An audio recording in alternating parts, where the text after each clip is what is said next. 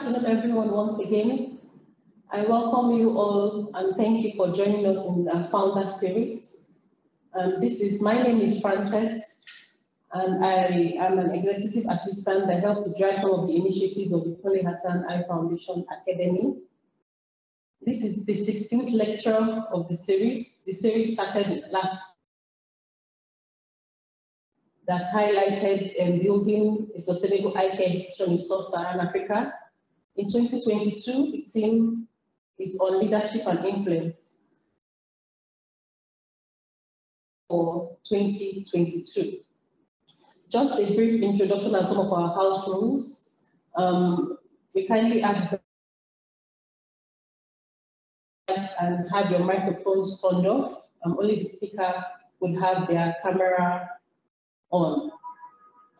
Also, if you have any questions that you'd like to ask during this session, you can either raise your hand or you can post your questions in the chat box during the session. I'll do a quick summary of the Eye Foundation Eye Care System, of which the Kole Hassan Eye Foundation Academy is a part of. Eye Foundation Hospital was established in 1993 and is the first private institutional training institute in Nigeria. The Deseret Community Vision Institute is a part of a key component of Eye Foundation Hospital, which anchors the training, all ophthalmology training. But now known as the Kole Hassan Eye Foundation Academy, which anchors training in the areas of ophthalmology subspecialties, optometry, ophthalmic nursing, and ophthalmic assistance. One of the key functions of the Kole Hassan Eye Foundation Academy is trying to bridge the gap in the depth of human resources in the area of eye care. We have, I have the program of the schedule of events, so I'm on the welcome address. Then I'll do a brief introduction of the speaker. And today's topic will be discussed by one of the executive directors of the Kole Hassan Eye Foundation Academy. Afterwards, we have the interactive session and then the closing remarks. For those who are joining us for the first time, I say a special welcome to you. This is a series that takes place the first Saturday of every month, and we're happy to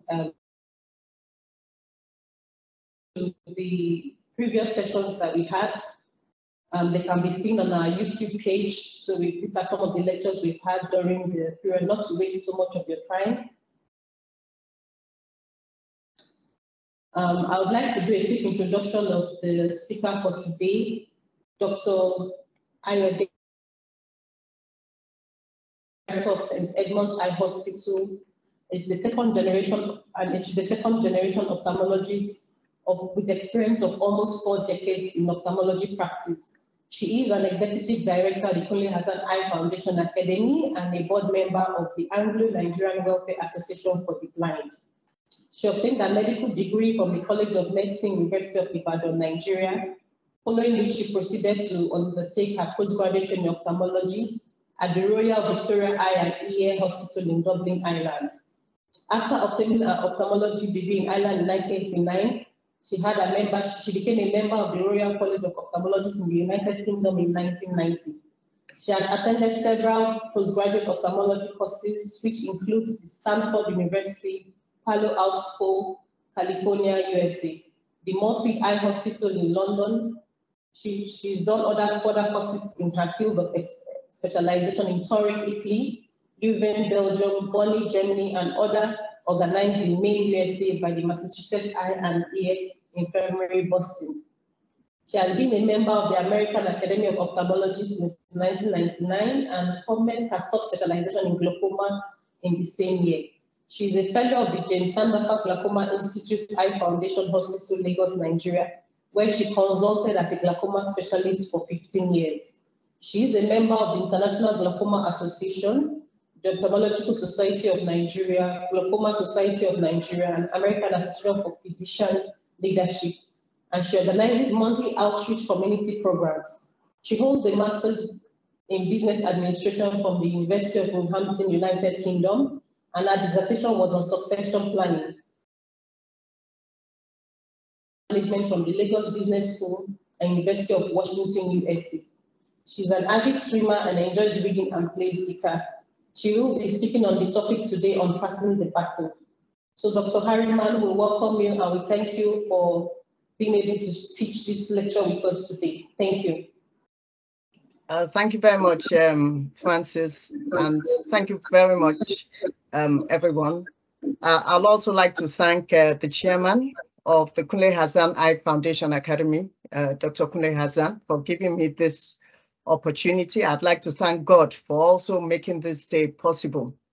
When Dr. Hassan, when I asked him who's going to give the next lecture, and he said, oh, he hadn't thought about it. And then he said, you haven't given any lecture, give. And I said, ha. And he said, you like challenges. And well, I took up the challenge. So thank you very much for this opportunity, sir. I do not take it lightly. I'm honored, and I pray that even this day, I will kindle a fire in the heart of many business owners, clinicians in particular, about the need for succession planning. As we go along, sorry, I'm going to share my slide now.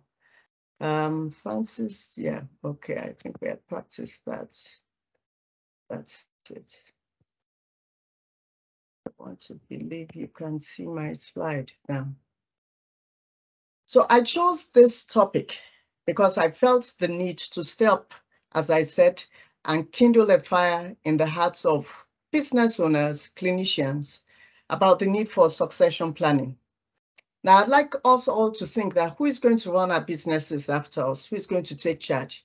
Even in succession planning, there are families, there are, somebody becomes the head of a family.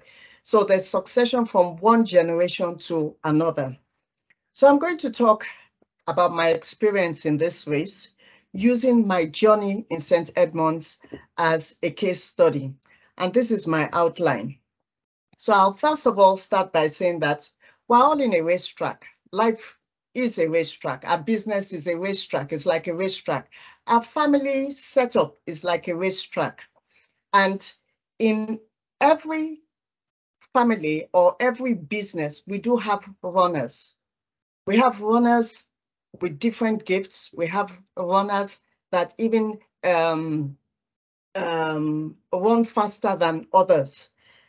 And as I said, there comes a time when we have to get off that racetrack. Nobody lives forever. Businesses are to outlive us. Family members, generations, subsequent generations are to outlive us. Someone then takes over from where we have stopped or where we have left. So usually there's a mantle or something that represents authority that is passed on to the new runner or to the new generation. And I will call that mantle a baton. This baton, as I said, is a mantle. It's a leadership. It's a gift. It's a scepter. It's a responsibility. It's an authority. It's an emblem of commission to move to the next level. And as I said before, we're all in that race. Someone passes the baton to us, and we pass the baton to others. And that is how life is. Now, the characteristic of the baton bearer is such that he has to run his own race. How fast or how slow he does this determines the position of his team. And you can see the picture of the Nigerian team there, rejoicing. So they ran fast enough to be winners. So the baton bearer can either run fast or slow. If he drops the baton, it has its consequences. And he's someone who has the same vision or a similar vision, who has similar goals, and who faces the finishing line, wants to get that project, wants to get that business, wants to get that family to a point where it can be moved on to the next generation, or to a point where it can be moved on to the next runner. And sometimes not all run the same pace. As I said, some have gifts, but they are brought together to make a formidable team. So I'll also tell you a bit of my story. Those are my parents, my mom and dad. Both of them were medical doctors. My mother was a chest physician, and she rose to be a one-time Director General of the Lagos State Ministry of Health. My father was an ophthalmologist. My mother passed on in 2008, and my father in 2020. But at the age of 8, I remember this vividly. So maybe it was a divine impartment. I stood in a compound in Apapa on Marine Road. That time, civil servants were given residential quarters in different parts of Lagos, and we lived in Apapa. We grew up in Apapa. And I remember standing outside the garage. I was in a purple and orange Adire dress. I remember it vividly. Towards sunset, I just looked up at the sky and I said, I'm going to be a doctor. Now, there's a blur between that and when I went into secondary school. I know I finished primary school, secondary school, went to England, did my A-levels, or came back to Ibadan to do medicine. And I finished in 1984. Now, I decided during my youth corps, I had three choices to either do forensic pathology, which was my first passion, to do ENT, which was my second passion, or to do ophthalmology, which was my third passion. So after my house job and while doing my youth corps at Otta, it gave me time to think, what exactly did I want to do? In the end, I opted for ophthalmology. And that was because I thought as a forensic pathologist, you cannot work separately, you have to work with the government. ENT was good enough, you can work privately. But ophthalmology, my father had already set up a place, and I thought, okay, I might as well learn about this ophthalmology he's been practicing. And so I decided to do the primaries. Thank God I passed both, West African and National, and said, okay, I'd like to do my residency at Louth. Unfortunately, I wasn't taken in Louth. I was devastated. But my father said, look, I'll send you to my colleagues in Ireland. He got in touch with them, sent me to Ireland. And there I obtained the diploma. And afterwards, I was sent to different parts of the world to gain further knowledge in ophthalmology. Now, this is my late father. This is a picture of my late father. Now, he started practice as a sole proprietor. Many businesses, even during his time and even now, do start as sole proprietorship. My father started St. Edmunds, previously referred to as Quanta Qualia, in 1965. And in one of my discussions with him, I said, sir, where did you, I used to call him sir because he was also my boss. I hardly ever called him dad at work. And I said, sir, where did you get this name, Quanta Qualia? And he sat down, looked up, thought about it and said, look, I had a lecturer while I was a student. He studied in Ireland. And this lecturer decided to talk about a Greek philosopher who debated with other people about the quality or the quantity. And he said this lecture of theirs went on for weeks. At the end of it, the conclusion was that it is the quality that matters and not the quantity. And that stuck with him. So he was intentional. He was one of the foremost ophthalmologists in Nigeria. He was contemporaries with Dr. Akinshete, who is older than him, who is still alive, Professor Olomi, Professor Abiose, Professor Anyango, the late Dr. Dulate, amongst others. And he was intentional in setting up a training program for me. I didn't realize this. He exposed me to the best in the world. When I couldn't get into Louth, as I said, he sent me to his colleagues abroad, some of who are Fenton, Column, I don't know if they are still alive, Eustace, Dugwit, McHugh. Dugwit was in Moorfields, McHugh was in King's College. And I also met Mary Story in Moorfields, who introduced me to B-scans. And that's how I knew a lot about B-scans. He never said, Ayo, you are going to take over from me, never. But in retrospect, I see that he intentionally coached and mentored me. He took me to international conferences. I can now understand his actions because he belonged to the silent generation, being born in 1933. In one of our lecture series, a colleague and friend, Dr. Ogunro, that's lecture series 14, said that the characteristics of this generation, that's my father's generation, the silent generation, is that they parented quietly and without anything that brought attention to them. So I can understand why he was so quiet about many things. And here is a picture of St. Edmunds. There are lots of structural changes now. That's the picture I could bring up. Now, in a race, we have the precursor of forerunner who slows down and the new bearer starts running. You can imagine this. There's a point where both are holding onto the baton. Both are running together. And then he hands over the baton, then turns aside completely off the track and watches from a distance. The forerunner is shouting from the side, urging, encouraging, hailing, motivating the baton bearer, and eventually hugging the baton bearer.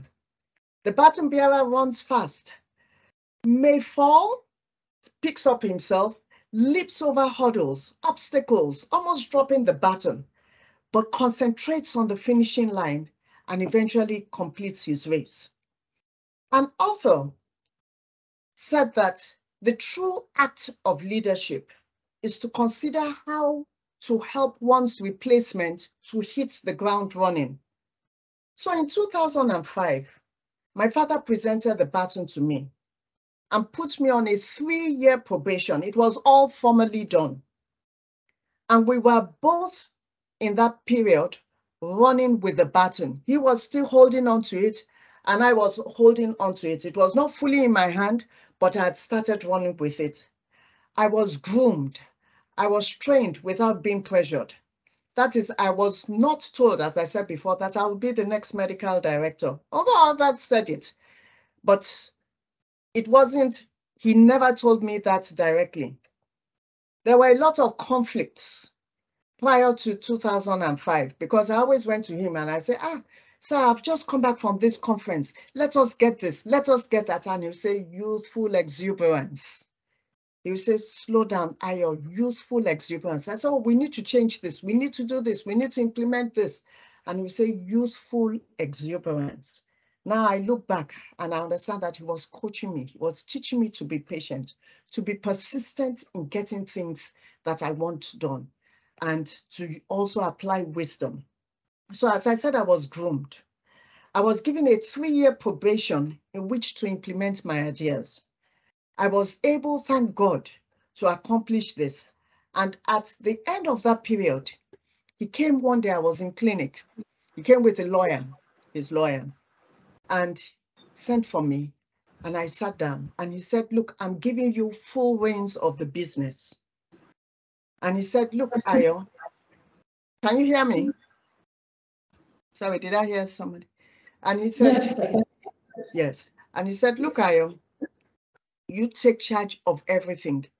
Do what you need to do to move it to the next level. And I said, sir, what about the accounts?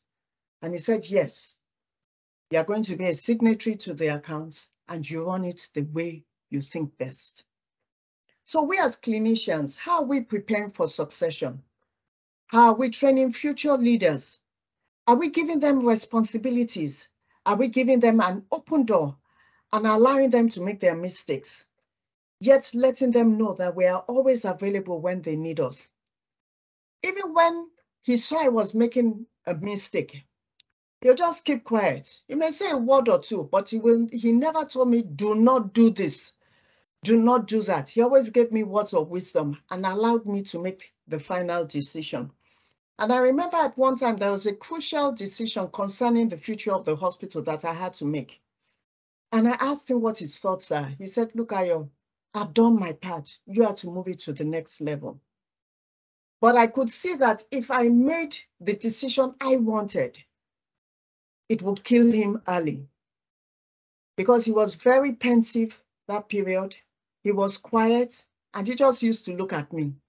But I went back to the chambers, my chambers, to pray. And I kept praying, Lord, what do we do? What do we do? And I kept looking at my father. We both traveled together that year. And he never said a thing.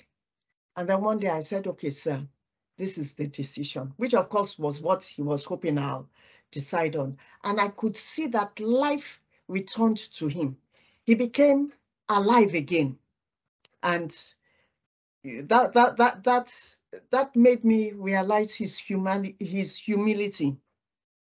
So this next slide shows the preparation. You can see runners lined up there. So in a race, there's a lineup. But before the runners get to this point in time, there's a time of preparation. And likewise, we who work in businesses, and even in choosing a baton bearer, a successor, there's a time of preparation. There's the time of education. The person gains working experience. There's self-improvement. And then the person starts taking responsibilities in bits and pieces of the organization. Now, for an athlete, the athlete looks ahead.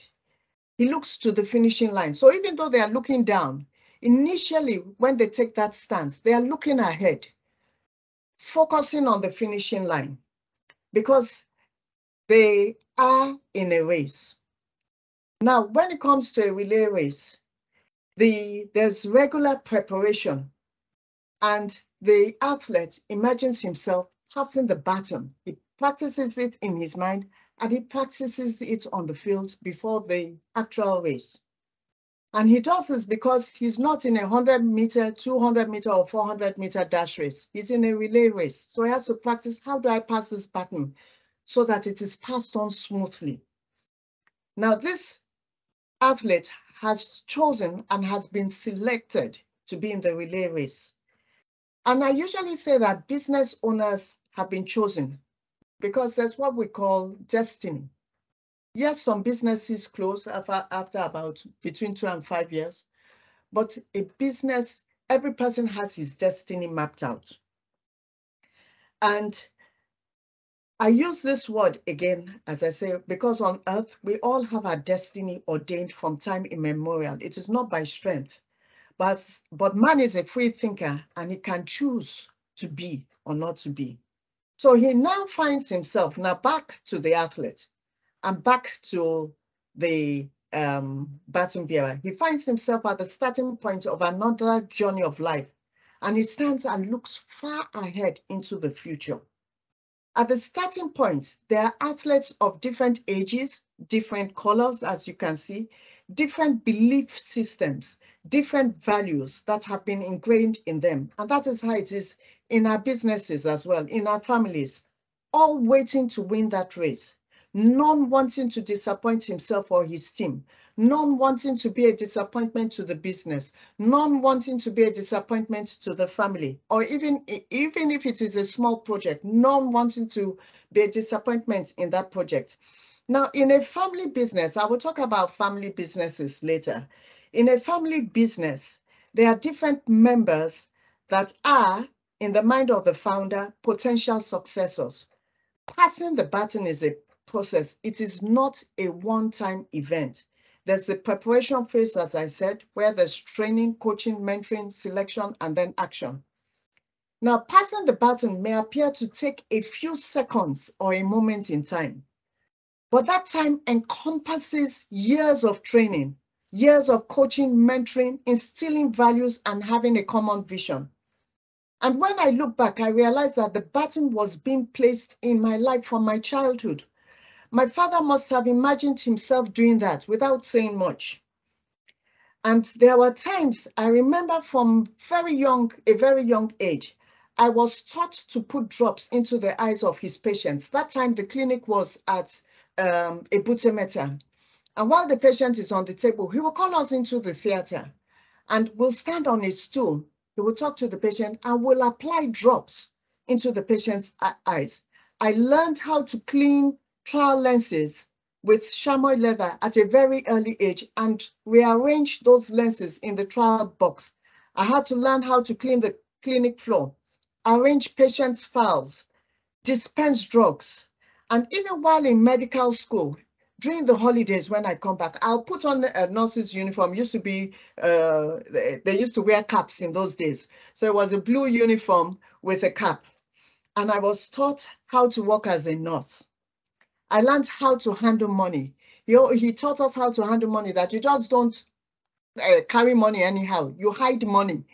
He taught us that, how to keep the books, how to be accountable. how to handle people, how to relate with them. I was taught all this, but I did not realize that I was in the school of leadership. I was sent abroad, as I said before, to understudy his colleagues in Ireland, in the UK, at Stanford. All this I didn't realize was for a time like now. So to be a winner, to be successful and maintain success, it takes years of training, coaching, and mentoring. You gain experience, you learn from your mistakes.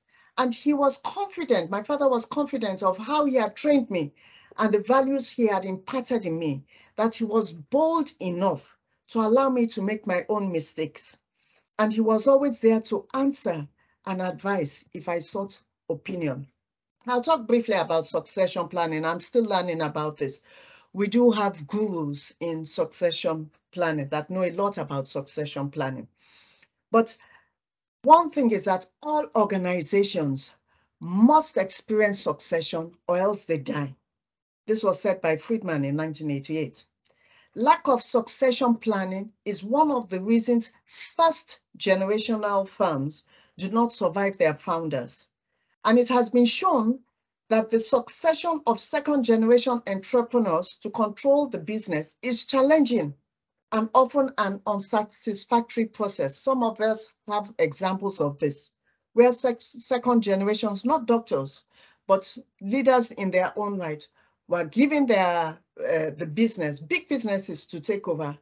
And unfortunately, things did not work out as the founder had planned. So in succession, and then also a business being handed over to a second generation person who has not been prepared, that business suffers. It can be very destabilizing. It can be destabilizing to even long-time employees because these second generations have other ideas. In succession planning and choosing a leader, there's either a relay succession in which the baton is passed directly to an incoming CEO. Sorry? Can you hear me? Has somebody said something? Okay, so in a relay succession, the baton is passed from one leader to another directly. But there's also the horse race succession. I'm not very familiar with this, but it does occur in some organizations, bigger organizations, in which two or more senior executives compete against each other with a focus being on their performance. And it is the board that actually oversees this. And their focus, as I said, is on performance. It has its good points and bad points. Now, during my probation period from 2005 to 2008, I also realized that I need to build a team for effective running of the business. So I looked at the different units we had and chose unit heads who were mandated with the responsibility of managing their team members. So we did give them managerial lectures, motivational lectures, either monthly or at 6-week stretches. And we encouraged mentoring and continuous coaching of junior staff. Now, like in any race and in any business and in any family, there are challenges. So while being prepared for this role as the baton bearer, just as I said in a normal race, there may be distractions. One can get tired, one can get discouraged. There are hurdles to leap over, obstacles to overcome. There are emotional instability. And you're under pressure as a baton bearer not to fail the team or to drop the baton. You shouldn't even trip. Well, maybe if you trip, you shouldn't fall flat on your face. Now, there are two authors that pointed out that one of the negative characteristics in family business is where the founder is in conflict with the second generation. Also, founders of business may be in conflict with another generation or with the junior leaders, because that business was their baby. So some of them may not be open to new ideas. Some of them have very tough control. They are authoritarian and have strong emotional attachment. Now, the second generation gets frustrated, and this is very common in family businesses because the founder holds on to the old-fashioned way of doing business, and there's no planned structure. So this person goes abroad, gains knowledge, comes back and says, okay, we're now in charge of this winery, or we're in charge of this manufacturing business. I'm now home. I want to give my ideas. This is what I learned about manufacturing. This is what I learned. And the incumbent, which is the founder, is resistant to that. But I thank God that my father was humble. Initially, after when he used to say, oh, youthful exuberance, he later started listening and he was humble. Even if I was wrong, he didn't shout back and say, no, it can't be done. No, he listened. He listened and he allowed me to implement things. So one of the major challenges was having a different outlook from my father. That is one of the challenges I faced, in the sense that the business, St. Edmunds, was his baby. For me, it was a business. I did not have the same passion as he had. So even as a baton bearer, I felt mainly that it was my responsibility to ensure that that business does not collapse because he had put his sweat into it.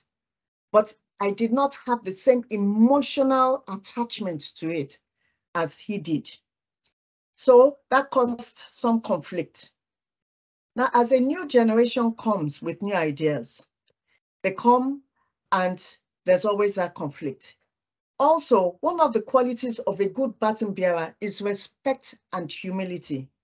And there's what we call spiritual authority.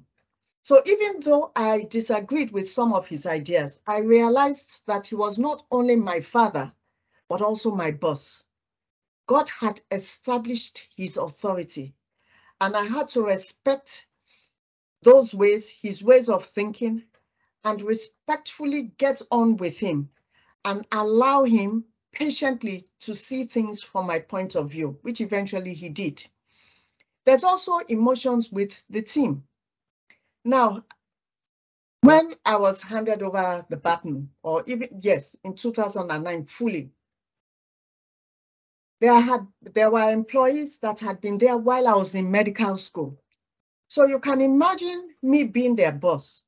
So eventually when I was told that, look, Ayo, everything is being handed over to you, I said, look, sir, call all the employees. Let's have a meeting and tell them that you have handed over to me. There are some key ones that really had to hear that. And it is those key ones that were actually a clog in the wheel of progress. And when I threatened to sack them, they actually ran to him and reported me to him. But he was wise enough to tell them to wise up as well and to cooperate.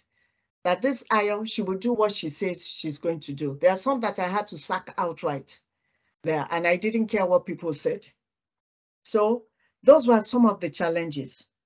There are also challenges with staff that have been used to doing things a certain way and getting them to change their way of thinking, putting structures in place.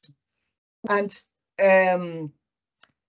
yes, as I said, I had to dismiss some instantly.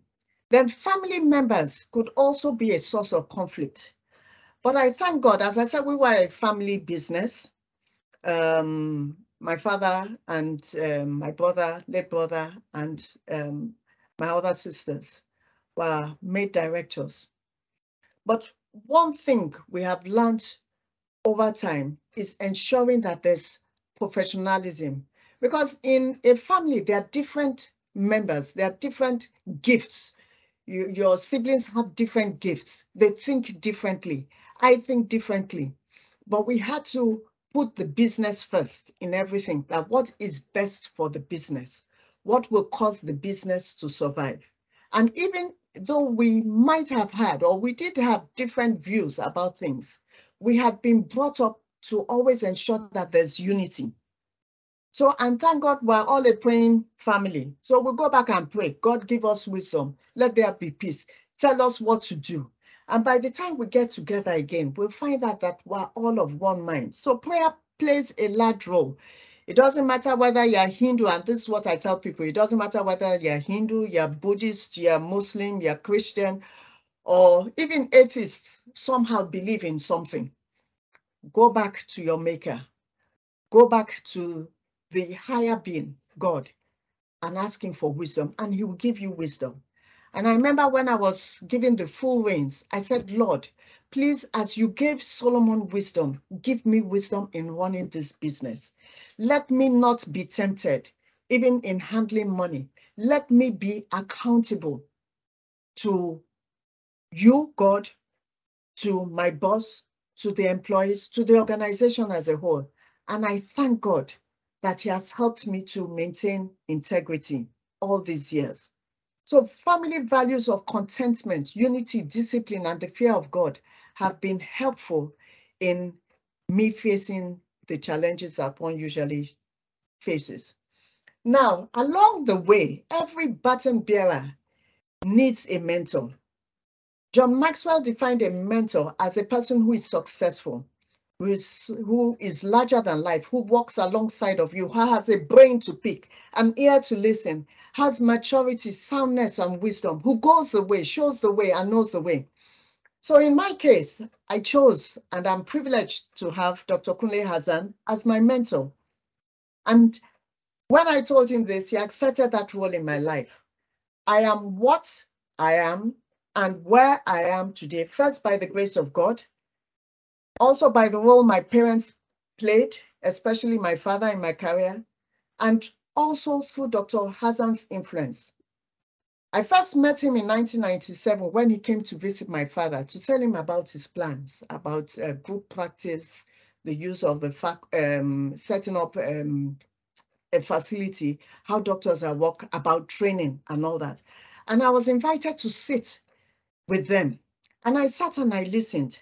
But by the time Dr. Hassan had finished speaking with my father, what he said was so infectious that I became a disciple of the business of medicine and also developed a greater desire to pass knowledge to another generation. So I made him my mentor because he has a listening ear. He taught me that there's always a solution to every challenge and never to give up and to think big. And I remember many years ago, I went to him and I said, I'm leaving St. Edmunds. And he said, no, you can't leave because that would be the downfall of that hospital. My father was still very much alive then. And I can never forget that. I've seen that he's a man who speaks his dream. And we see that dream to come to reality. So when Dr. Hassan comes and says, okay, I'm going to do this, I know that it will come to pass. It may take time, but it will definitely come to pass. And it was that same year that I was encouraged to join the teaching faculty of the Eye Foundation, and I started teaching residents. I then started work at the Eye Foundation as a part-time glaucoma specialist, running a weekly Thursday clinic from 2003 to 2018. I had to step back in 2018 to be able to concentrate on and implement the next strategic growth plans for St. Edmunds. And I remember I went to Dr. Hassan 3 times, initially towards the end of 2017, early 2018, and around Easter in April in 2018. And I asked to be released. And I'd like to say this to any of the young ophthalmologists that are listening, or to any person that's working in a business. Nobody should leave a business with a bad record, especially if you have spent time there. Do not just leave abruptly. Leave with a good record. Asked to be released. Asked for their blessing. And when I did that, Dr. Hassan eventually said, okay. He said, but if you need anything, I am always there. My foundation is always there. And in 2019, the concept of KEFA was conceived. And KEFA is the Kunle Hassan Eye Foundation Academy. And that's how I got involved again with the Eye Foundation Eye Care System. It is worthy of note that for years, every morning at 7:30 a.m., Dr. Hassan gave managerial lectures to senior staff. And I remember I used to write so many notes. I still have the notes up to today. And I applied those notes to St. Edmunds, and I saw that they yielded fruits, not only in my personal life, but also in St. Edmunds. Now, in 2015, I was eventually able to commence an online master's program in business administration by the University of Roehampton in the UK. And my study project was titled Succession Planning in Private Hospitals in Lagos State, the Need for Awareness. And I wanted to explore the Nigerian doctors' approach to succession planning and whether it is embraced by most owners of private hospitals. So I sent out I also wanted to find out whether there was a place of corporate governance in these practices and identify the hindrances to succession. So I sent out 170 questionnaires, out of which 98 private doctors responded. And I use this opportunity to thank members of the Association for General and Private Medical Practitioners and some members of the Ophthalmological Society of Nigeria for contributing to that study. And my study showed that 50% of participants were in the 51 to 60-year bracket, followed by those over 60 years. So they were baby boomers, strong at that time.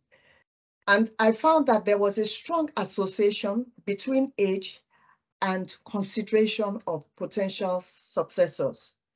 But again, the 31 to 50-year-old group were more likely to consider succession, and this was statistically significant. Now, 52.6% of businesses, hospital businesses, were over 20 years. 75% of the doctors were 20 years post-qualification. However, 80% of the doctors in my study felt that succession planning was important, yet only 64.5% of these doctors had not implemented any plan for succession with no definite successor in place. Many of them went into private practice, just like my father, with the intention of meeting their final obligations, and many still do now, being financially independent and being able to practice their profession at a standard they felt would be much better than what government hospitals provided. Now, two organizations that were over 20 years, there were two organizations that were over 20 years and one about 6 years old. Sorry, two of the organizations that were over 20 years old and one that was 6 years old had planned succession at inception. And at that time, those three had non-family successors that were being groomed to take over. One of the greatest hindrances to succession planning I found was lack of trust. Some said the succession process is a cumbersome process. Yes, it's a long process. Some said there's loss of control. You don't have control to your money because many of these private practices, and it not only the health in the health sector, but in all businesses, they're extensions of our private pocket. So majority had no governance structures in place. The few who had a board said it was made up of family members, usually husband, wife, and one other very close family member. For others, there was an informal board made up of advisors. So one of the main findings here was that a large percentage of doctors did not have a definite successor in place, thus endangering the sustenance of their business, lack of trust in potential successors, and loss of control of the business. In one instance, a second-generation successor had been groomed from when he returned to Nigeria, having completed his specialist training in the UK. It was 16 years later that he took over the organization or the hospital. But by that time, he was well equipped and qualified to take charge of the over 300 plus staff strong establishment. And he's still doing very well at the moment. Now, where are we now in St. Edmunds? It is still undergoing a metamorphosis. But as I said, we can be considered as a family business. There are different definitions of a family business, but most of them say that there's usually more than one family member that is a member of the board. The founder is usually the chairman, or a second generation. It has a prominent role in that business. All these can be checked on. I'm trying to stick to time. So we are building in St. Edmunds on the foundation that has been laid. We're expanding and running with the vision that has been laid down to provide excellent and quality eye care service in Nigeria and Africa with a global impact. We're also on the mission to be the leading eye care institute. Every hospital wants to be the leading eye institute. If you don't think big, you will not reach there. So providing excellent and quality services through efficient training and education with patients' satisfaction and well-being as a motivating goal. We also ensure that we're living out our core values of loyalty, quality services, integrity, honesty, progress of the individual and the organization. So as I said, we're expanding the business. We were bringing in others with similar mindset who can work with transparency and sincerity. And presently, we have an excellent team of eye care workers from the most to the least. From when I started running the company fully in 2009, we have over the years transitioned into a more formal structure with standard operating procedures and different lines of reporting. Internal control processes for accounting and financial management were put in place, along with computerization of our accounts. We do have a financial advisory company, IBFC. We've also started functioning, and then even though we were registered as a limited liability company in 2001, it was only in 2016 that we started functioning fully as a limited company. And we changed the bank account names to a limited company. So these structures were put in place. We employed the services, as I said, of a financial management company. That's IBFC Alliance. We changed our auditors. There's an auditor that had been there from when I was a medical student. I did not think he was as efficient as I expected him to be. And therefore, I changed him, which he took badly. But that's a story for another day. So we brought in an HR consulting firm, that's HRX Consulting. And we also consider ourselves to be a learning organization. Thus, we have a yearly budget for staff training. And we have also commenced EMLs, that's electronic medical records, converting our files, our patients' records to electronic medical records. And studies have shown that these steps have resulted in sustained business performance and harmony in family relationships. We presently have an active board. We've had a board.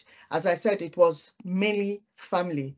But when we lost our father in 2020, he was the chairman. We chose a non-family member to be the chairman of the board. Presently, Dr. Bode Kanwe of Shops Dental Clinics, the chairman of Shops Dental Clinics Limited. So looking ahead, it is important that we leave a legacy. Now, I'll just tell you this, that when I turned 60, the reality of my new age hit me like a bolt of lightning. And that is how it was. I woke up and I said, oh my God, I'm 60 now. And I realized that I had entered into the group of elders. Not that I'm old, but I had entered into the group of elders. And I must confess that I was deeply reflective that day. And it was a very tearful period for me because I felt that I was losing my youth. So I decided to go on my morning walk and started talking to God. And in the course of my discussion with God, he gave me the realization that the essence of life is leaving a legacy. Even Jesus came and left a legacy. So I decided as soon as I got home, I said, okay, let me check up the meaning of legacy. What does it mean to leave a legacy?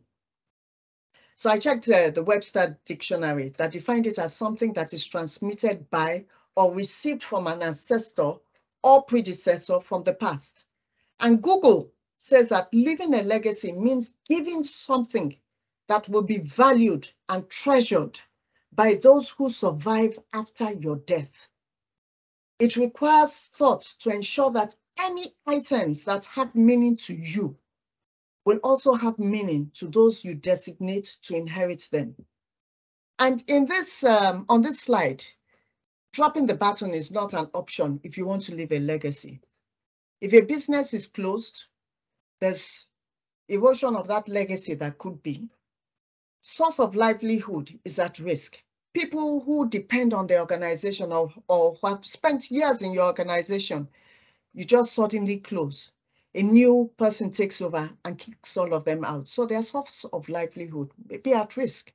And there's degradation of the health sector. You have one less hospital in this nation of Nigeria of almost 200 million people.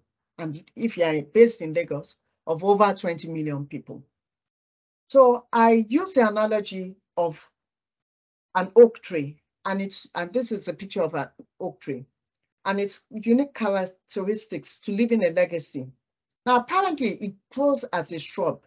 It's one of the native trees in the UK, even though there are different species all over the world now. And it supports life of insects, birds, mammals such as squirrels, badgers, deer. And as it matures, it becomes broad. It spreads out with sturdy branches. It has holes and crevices to provide nesting spots for some bird species. Bats as well also rest in oak trees. And most of all, its timber is one of the hardest and most durable. And it is said that it takes up to 150 years for it to be useful in construction. I got this off the internet. It has tannin from its bark that is used for tanning leather. And this is similar to a business that starts off small and grows to be a big organization.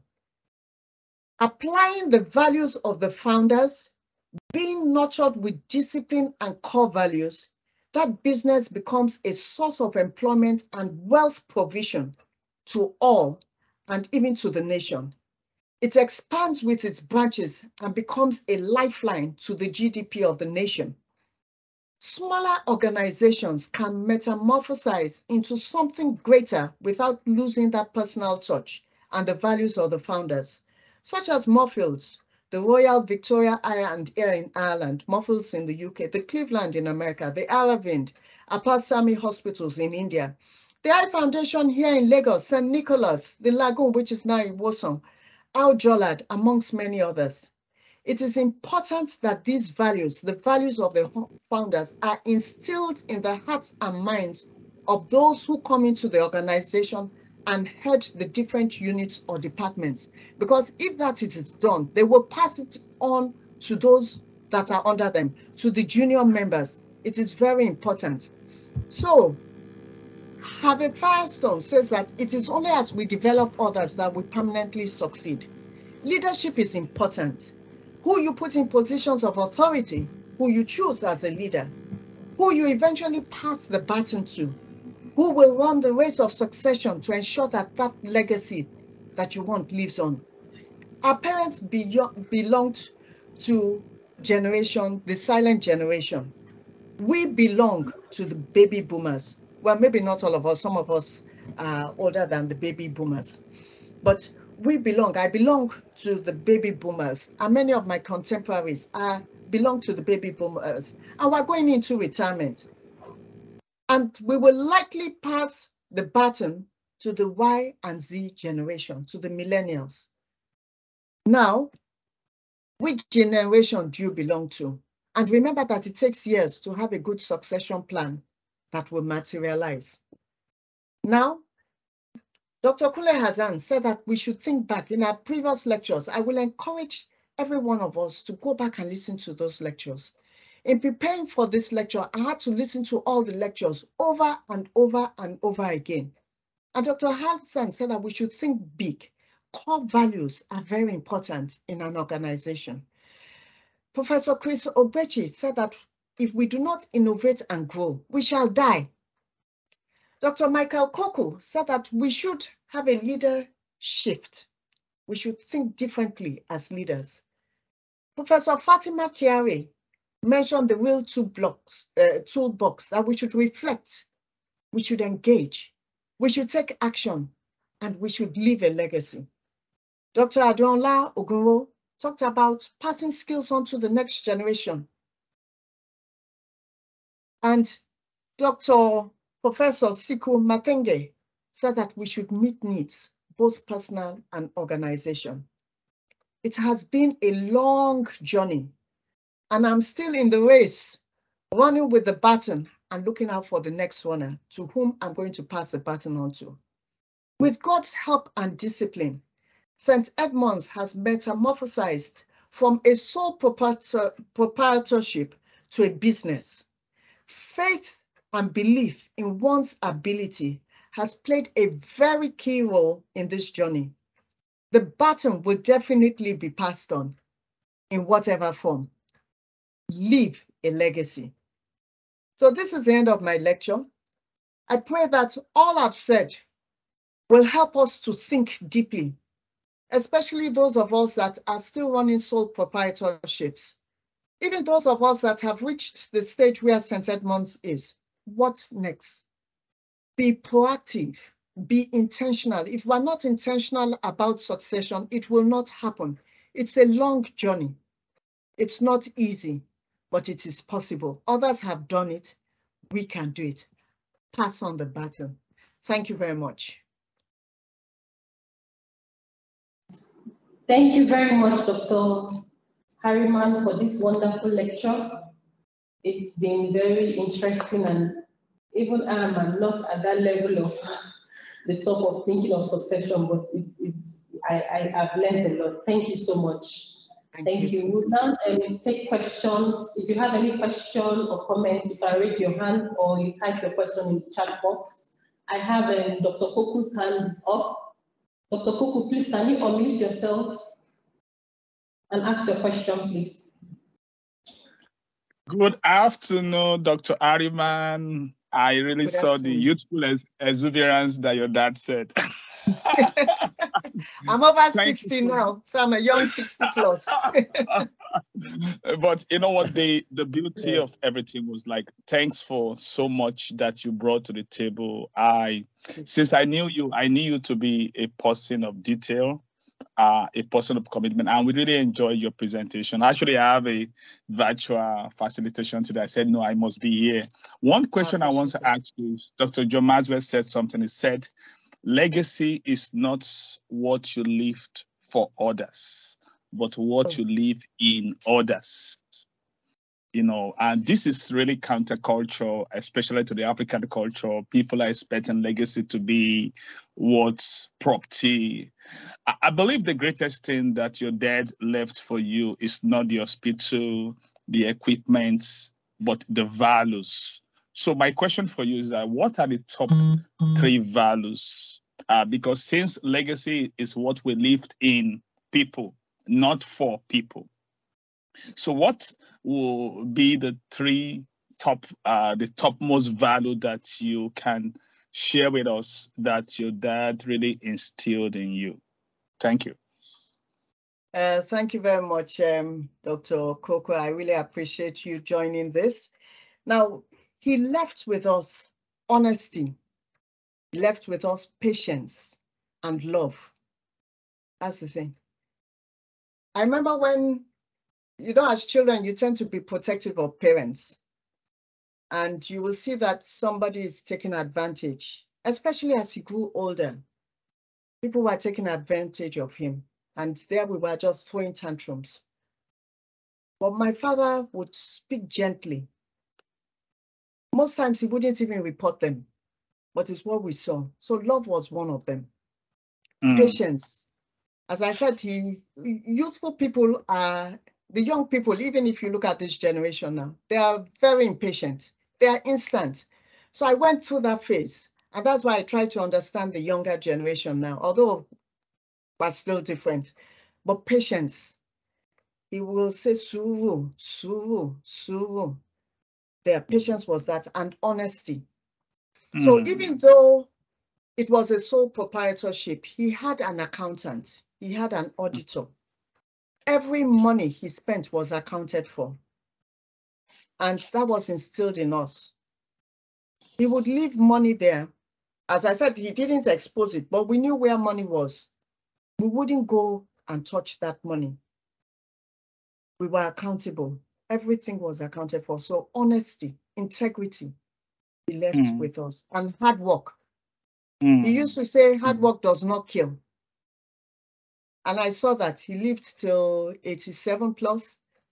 And he continued working hard, although not as active, but he worked hard in reading journals, even in his old age. Yes.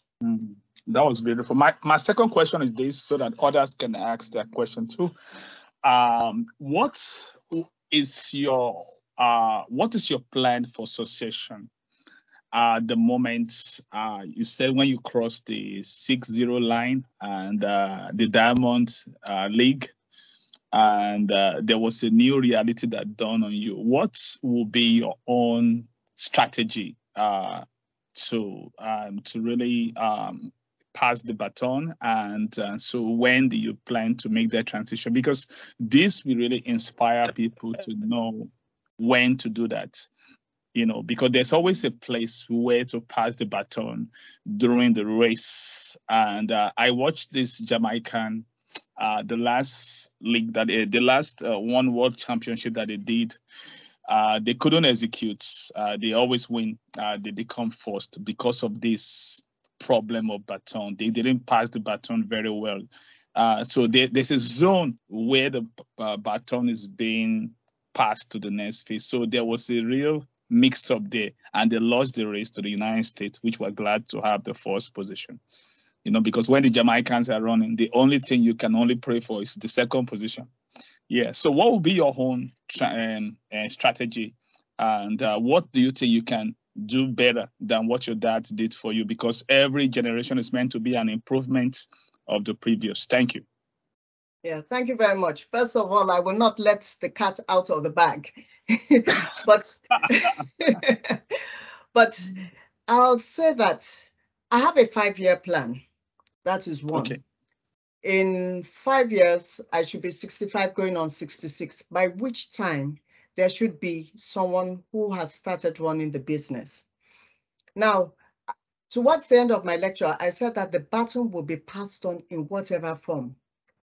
It may either be directly or it may be indirectly through the racehorse succession plan. So, but basically, for a family business to transit to the next stage, even if there's no family member to take over directly, certain structures have to be put into place.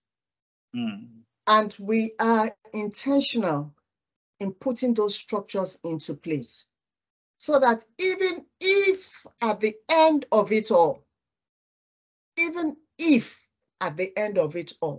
the business has to be sold, it has to be of value. It has to be of high net worth value for other family members to benefit from the proceeds of that. So, as I said, it's a 5-year plan. There are stages to succession. It's not just an overnight thing. I remember speaking with Atedor Peterside at one time, especially soon after my father passed on. And I said, Atedor, I don't know what to do. Who is going to take over from me? And he said, succession is a long process. And Atedor just speaks bluntly. He said, it's a long process. And that put me in check, and I said, okay, I'll be intentional about it. So over the years, we've been putting structures in place, getting advice. We now have an external chairman. The board will move to the next level. We're also we're attending courses on board diversity. So all those things, yes, but I don't want to let the cat out of the bag as of now. Thank you. Yeah. Thank you very much, Dr. Kuku. We have Mr. Paul, your hand is up. Mr. Paul, please unmute yourself. Mr. Paul Wagala. Thank you. Thank you very much. Good afternoon, Dr. Harriman. Hi, Mr. Paul. Thank you. Well, I thank you for this insightful lecture. I've seen a few texts on succession planning, and one of the common challenge I see in most of them is lack of trust. So when do you really trust your successor? How do you overcome this challenge about lack of trust? Thank you. Thank you very much. As I said, we're still in the process there, but some of my senior colleagues, including Dr. Hassan, has done a lot of work on that. And lack of trust is a big issue, even amongst family members, lack of trust. But like in our case, our upbringing, values, the values are important. How did that person grow up? What are the values that that person has? Values play a very large role in building trust. One of the things I was the sole signatory. As I said, we're in evolution. So I was the sole signatory to the accounts. I never stole money. I never used money for my own personal aggrandizement. Even when we had a new auditor, not a kobo or a naira was missing. Not even a dollar was missing. So integrity, the person's background, the person's values, it's the values that are important. So even in choosing a successor, there are many, like the Eye Foundation is a big organization. There are many doctors, there are many potential successors.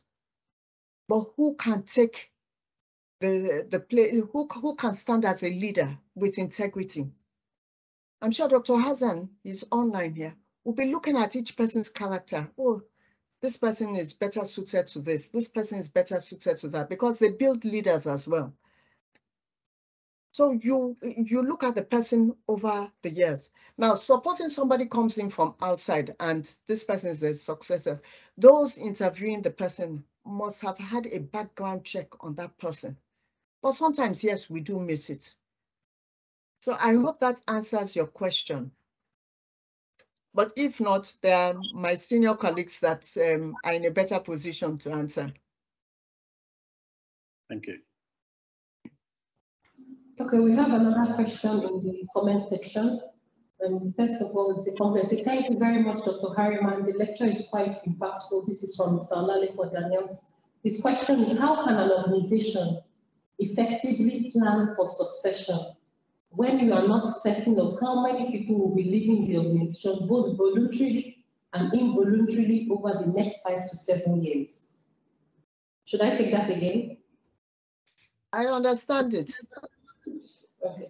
I think a more mature person will be able to answer that. One thing I learned from Dr. Hassan is that you keep training. You keep training. People will leave. You cannot keep them. You cannot stop them, especially now that many people are leaving the country. But you keep training. Even if a colleague told me, very close colleague, his senior, they had been training this doctor, somebody they relied on. And in the end, the person said, he's moving abroad. So what do? You can't hold the person down. You just have to keep training. And in some organizations, there's a leadership ladder or pipe. But I think Dr. Hassan will be in a better position because he's experienced this. So sorry, sir, I'm throwing the question back to you. Well, I'll just say some few words after they finish. Let's go on asking the questions. Maybe I'll be able to chip in a few minutes. Thank you. Okay, I have Dr. Ajayi Obe-Ekundayo. You have your hand up. Please, can you unmute yourself and ask the question? Thank you.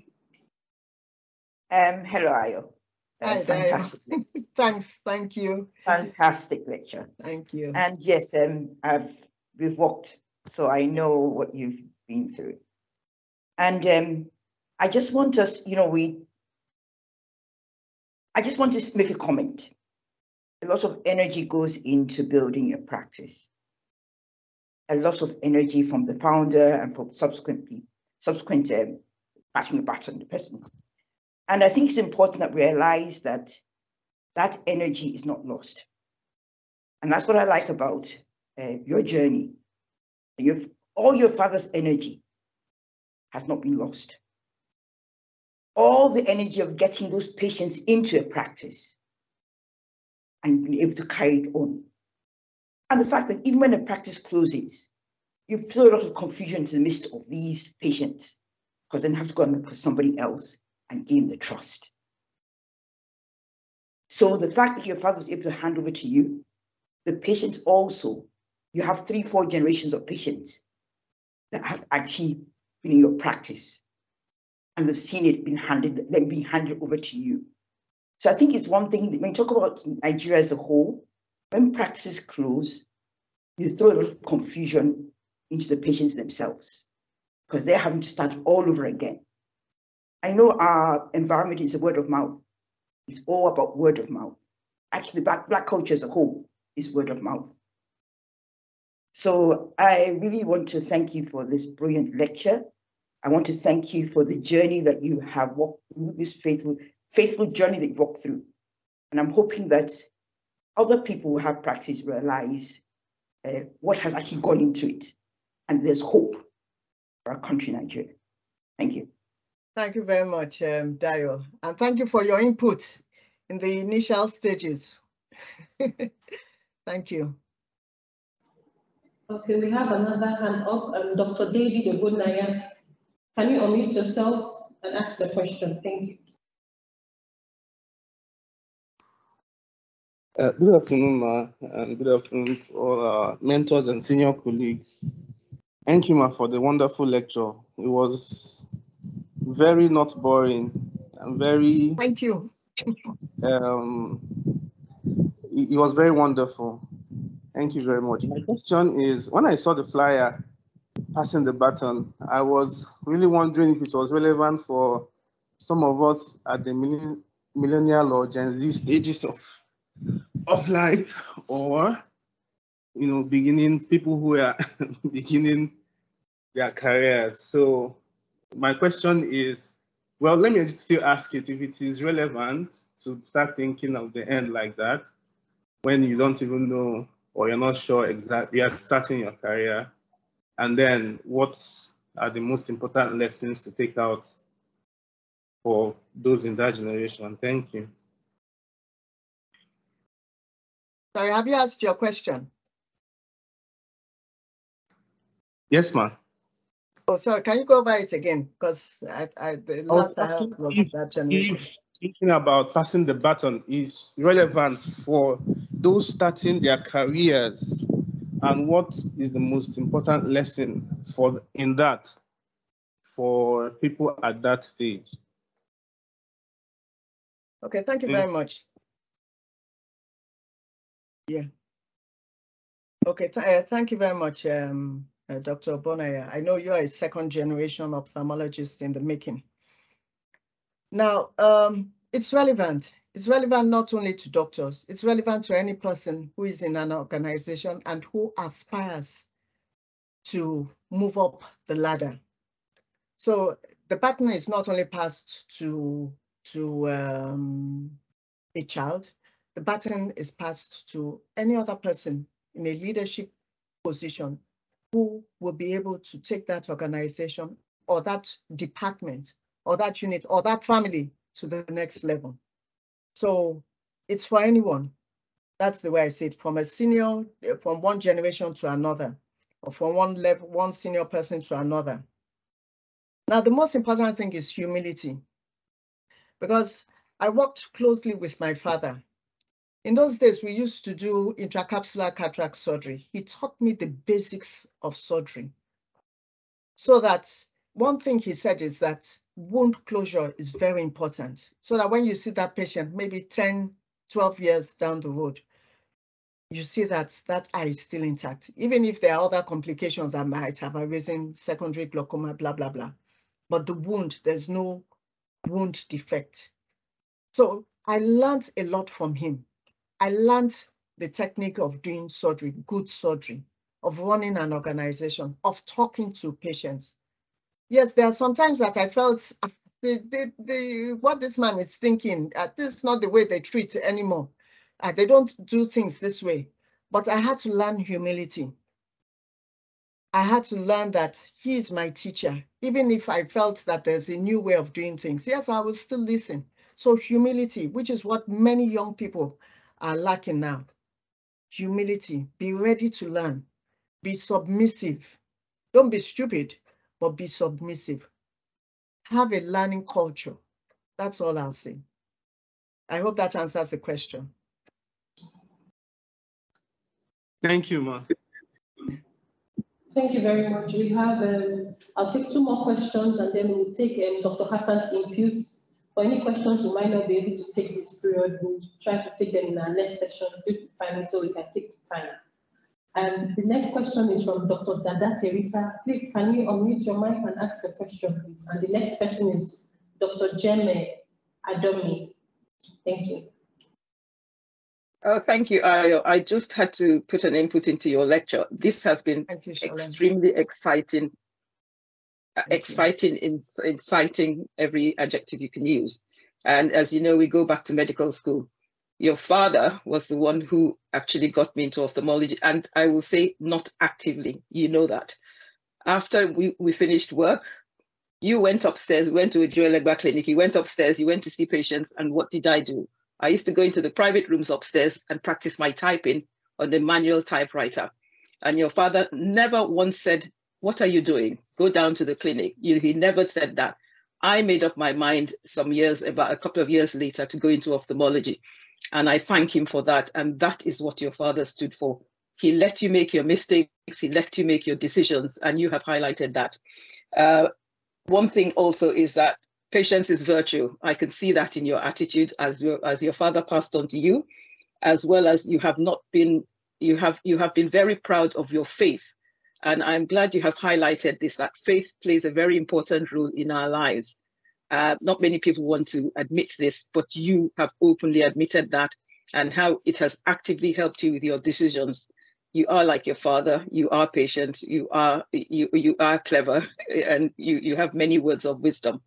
As you said, passing the baton, it has been a very, very, very important topic to deal with. And, it has opened my eyes to many things, and I have taken many messages, jotted things down. I hope we'll be able to have access to your lecture so that we can sort of listen again and go slowly.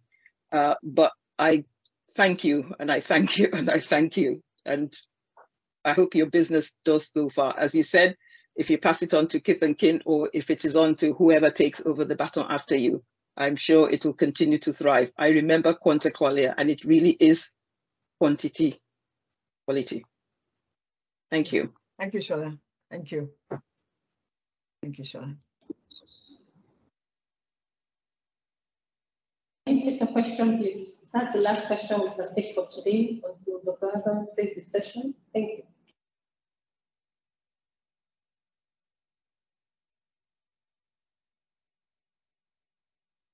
I think he has to unmute. Unmute, sir.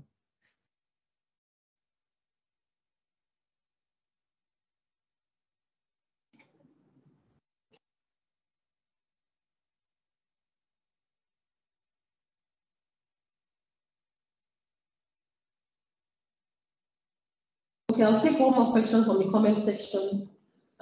We have this from Dr. Isedio Saze. Thank you very much for this interesting lecture, ma'am. As it relates to young ones, do we wait to receive the baton, or we run and show interest to go collect the baton?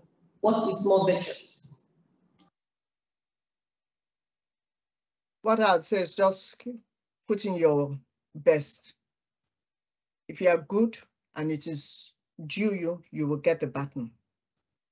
But keep working with an excellent spirit, with passion, with integrity, and you'll get there. But if you keep looking at the baton, I want it, I want it, I want it, there'll be a lot of politics to that. But it's still good to be ambitious and to think big. But I think if you are just running after the baton may just drop and you may not get it. So wait for it to be handed over, but don't focus on that. Focus on doing the right thing and moving whatever organization or family that you're doing, moving them forward. I never looked for this position. I found myself thrust into it. Yeah, I'm not the firstborn, I'm the secondborn. But even then, I didn't ask for it. It was thrust upon me there, and I worked hard. Thank you, Dr. Because of what you said now, there's a question that you might just be able to answer from Dr. Chukwuemeka Ume. He said, thank you for your presentation. Where do you draw the line between best capable and best family aligned in succession? Most traditional Nigerian families. Okay, sorry. Where do you draw the line between best capable and best family aligned in succession? Most traditional Nigerian family businesses look towards the firstborn.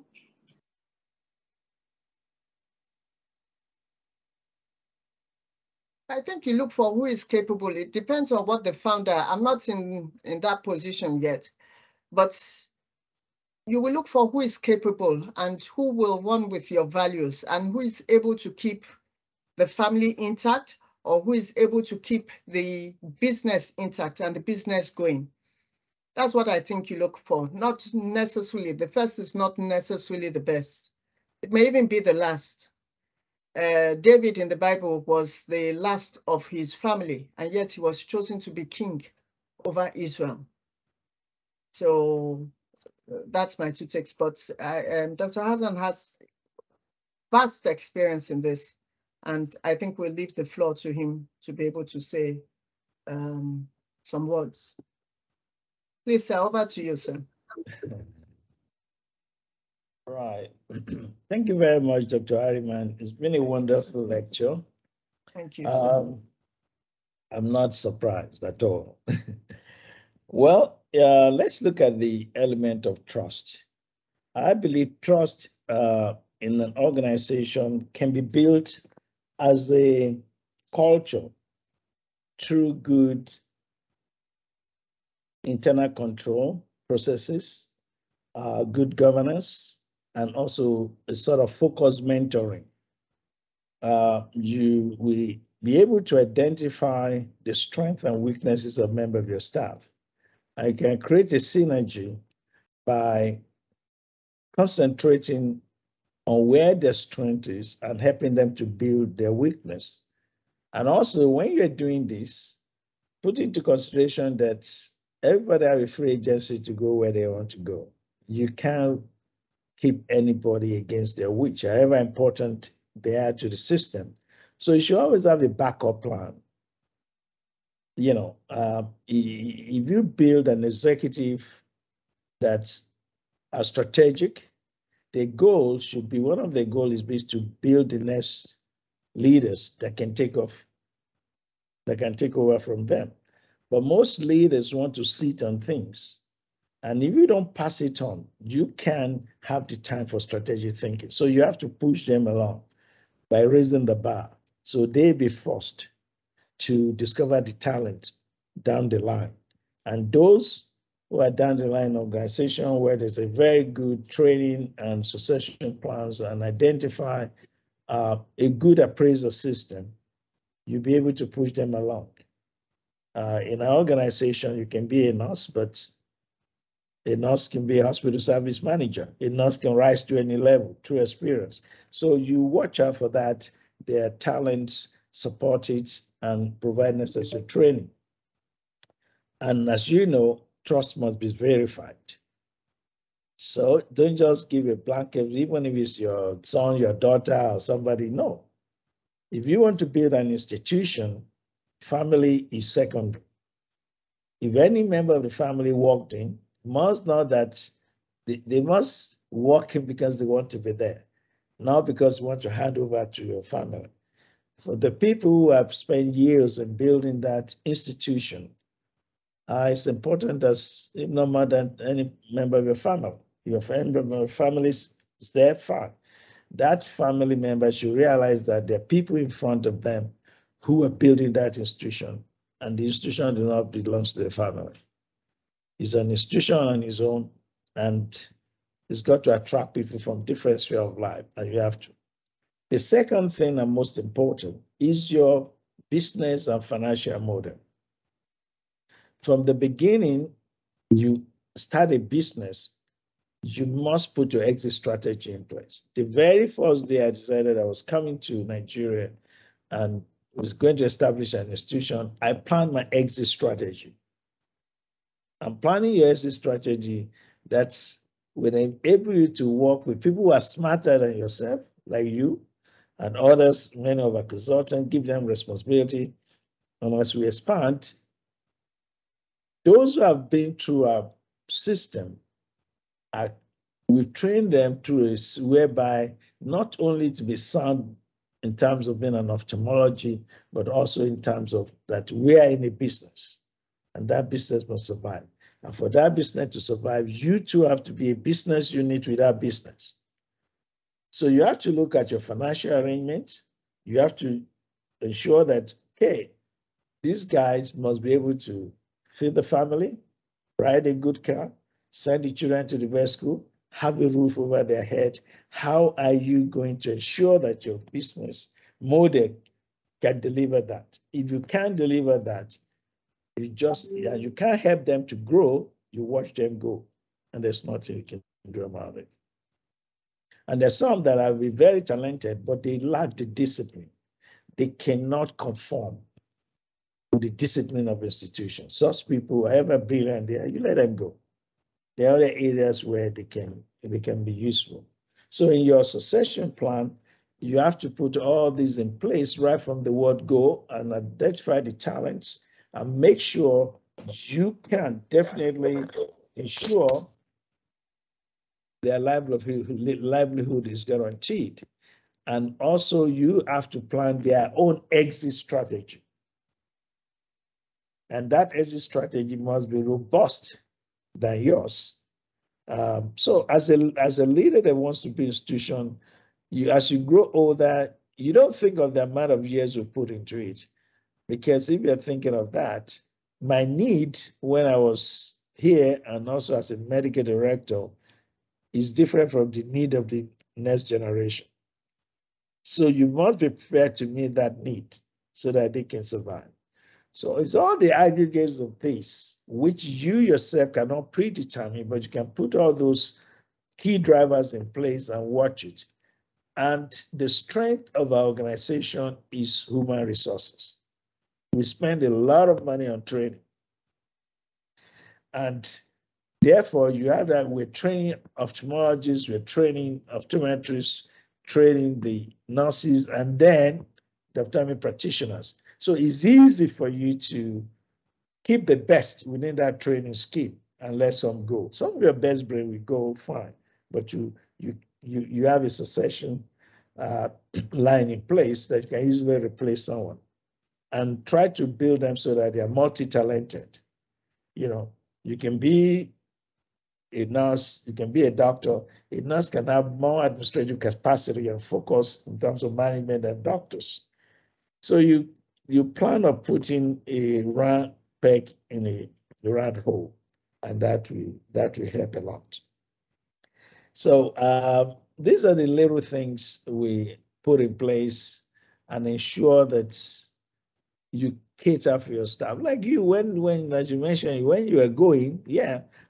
But I, as a leader in the organization, I always look at it. What is good for you? Are very honest. You are running a clinic, and you are also running your St. Edmund Hospital. There's no day you diverted a patient from your hospital. I mean, from our hospital to yours. It's on record. We monitor those things. And there are even patients coming from St. Edmunds to us. And they are from all because of the trust you've reflected in a psychic as a honest man. You see some patient coming from Surulere, we ask them, go to St. Edmunds. St. Edmunds is closer to you. They're coming here. So it was a synergy. It was a synergy of trust and also integrity. But no system is 100% proof. There will always be people we want to do something or the other against them. But the most important is that majority of the activity within the system follow the processes, the control, and we ensure that what is the next plans for this member of staff that has spent so many years is going to leave us. When you are leaving, I know you had a passion for teaching. I know you had it, but St. Edmund cannot provide for that. So we see there's a key place for you, which you are still playing the role, at the same time developing your vision for St. Edmunds. So these are the things that leadership will reflect in a sort of a personality and a vision for the growth of the people within our system. There must be diversity. There must be area where there's strength. If their strength cannot be achieved or the vision cannot be fully achieved within a system, it's better we have them to build their goals. They will always be a great ambassador of our institution, and they will all come back to, to protect that institution. And this is the way things can we continue to be, and we continue to enjoy that sort of professionalism. I pray and wish that the newer generation that are here will see the strength in working together, in collaboration, and also giving the best to the person that deserves it. Not a matter of family, friends, or this and that. You let the best guy do the best job. And everybody from the cleaner to the MD can add value to the organization. And that's why it was most important. Build an institution and not your family and not yourself. There'll be family challenges, but as they see, share the vision, look at what is going on, they too will become part of it and things will evolve. I'm sure St. Edmunds will go to places. And as I always say, the eye care industry is huge. There's still more room for synergy. There's more room for cooperation and using the resources within the country to build a better future for the eye care industry. Thank you very much. We really appreciate you. Thank you very much, sir. Thank you. And thank you for this opportunity. Thank you.